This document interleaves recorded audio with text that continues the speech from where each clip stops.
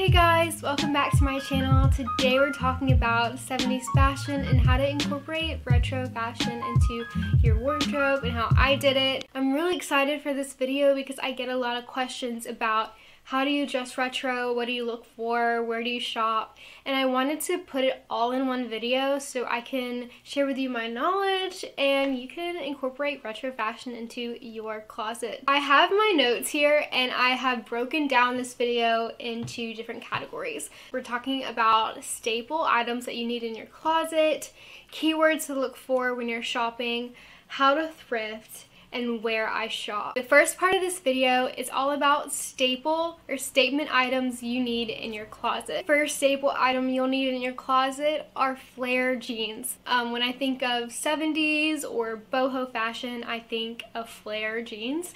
And some people get flare jeans and bell bottoms confused, so I will tell you the difference here. Bell bottoms have really wide bottoms and flare jeans are more fitted and then flare out. Flare jeans, you can pair them with a t-shirt, you can pair them with a tank top, you can pair them with anything and the outfit automatically feels very 70s, very boho, very chic. Get yourself some flare jeans. Let's talk about tops. When you think of retro, you think of a lot of bell sleeve tops, and I will definitely say I recommend getting 1 or 2 bell sleeve tops for feeling very boho, feeling very retro Stevie Nicks vibes.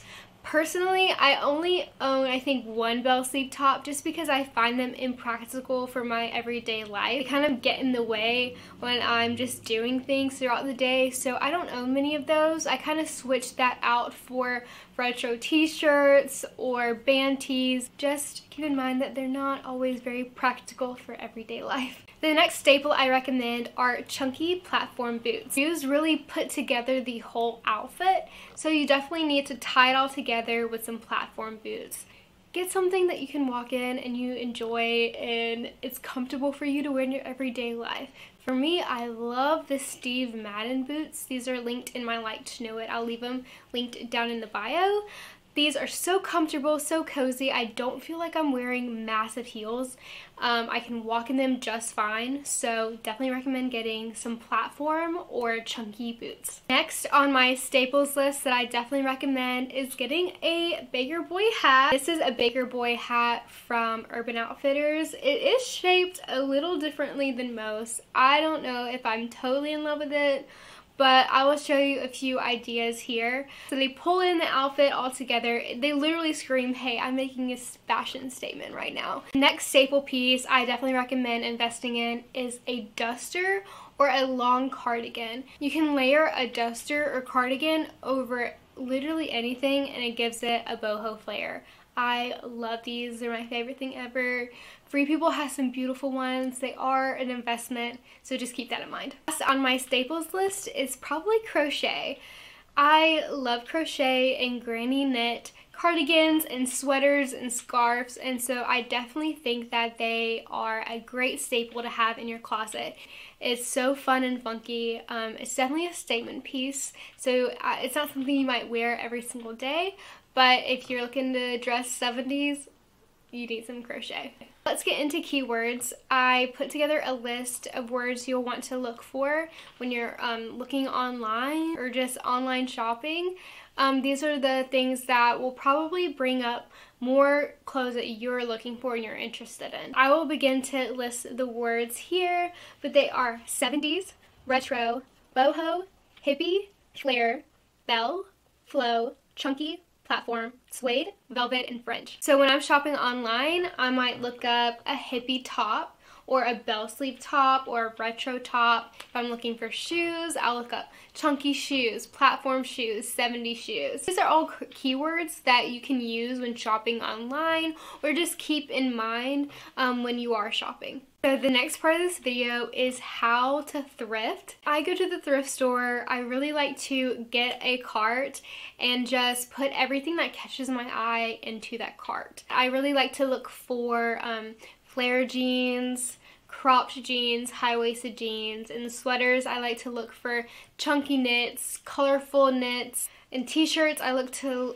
to look for band tees, Harley Davidson tees, any t-shirts that kind of look distressed or vintage. I'll go throughout the thrift store, I'll grab all the things that actually catch my eye. I'll usually go to the back and I will hang them all up where I can look at them all next to each other and then say, okay, do I really like this, or do I like it just because it's in the thrift store? If I saw this in Free People and it was, you know, $100, would I want it? Would I pick it up? Would I try it on? So that really helps me because this year I've tried so hard to buy very intentionally. I do most of my thrifting online, and this might be controversial. Some people say this is not thrifting, but I mean, it's secondhand buying. So I like to shop on Depop, Poshmark, and Mercari. Depop is amazing. Honestly, it is the downfall for me because they have a curated list of the clothes they think you would like every single day, and that's actually where I find most of the clothes that I own. The pros to Depop is it's very curated for you. They're gonna have a lot of cute, unique things, a lot of one-of-a-kind things. The cons are that most of the people on there are vintage resellers, and they are skyrocketing that price. They're buying things for $5 and selling it for $75. Depop is expensive, and you can bargain with the seller, which is really nice, but a lot of times you are funding someone who's getting that item from the thrift store. I like Mercari because a lot of times people don't know what they have and they just throw it on Mercari and you can get it for a really good deal. They probably won't have the most designer things, but they will have like some old Free People, some unique things that are like $5, and that's awesome. Poshmark is the biggest reselling app there is, so if you can't find something on any other platform, look on Poshmark. That's what I usually do. You can bargain with the seller, and usually things are priced pretty well on there as well. Okay, before I go, I'm gonna let you know the places that I love to shop the most, and that is Gonda Clothing. They are a 70s retro clothing brand that I love so much. All of their clothes are beautiful, well made, and they're actually made in Australia, which is awesome. My favorite store of all time, of course, is Free People. It is just very expensive, so I personally like to get my Free People on Mercari or Depop or in the thrift store. But when it's special occasions, sometimes I just can't live without something. I'll invest in a piece at Free People. I also like Urban Outfitters and Anthropologie. Those are both a little bit expensive. Urban Outfitters is a little less expensive. They do have some good pieces. That's where I got this hat right here. But a lot of times they'll have some cute stuff. You just kind of gotta be picky about it. I've had some good luck shopping on ASOS, but I've also had really bad luck shopping on ASOS as well. So I've found some beautiful boho maxi dresses for spring, and some of them didn't work, but some of them did work. So always be careful with ASOS. You can return things for free, which is really nice. So check out ASOS for like spring maxi dresses. I actually really do like American Eagle, which is very interesting, but they do have a lot of cute t-shirts and fun retro casual clothes. I got some cute retro shorts last year, and they do have cute overalls, so definitely check out American Eagle and look them up on Poshmark or Mercari because a lot of people will resell American Eagle there. Okay guys, so we're at the end of this video. I really hope you liked it. I really hope this helped. I can't wait to see the retro outfits that you create. So DM me and send me some pictures, or if you ever have any questions, my inbox is always open on Instagram. I hope you all have a wonderful day, and I'll see you soon. Bye.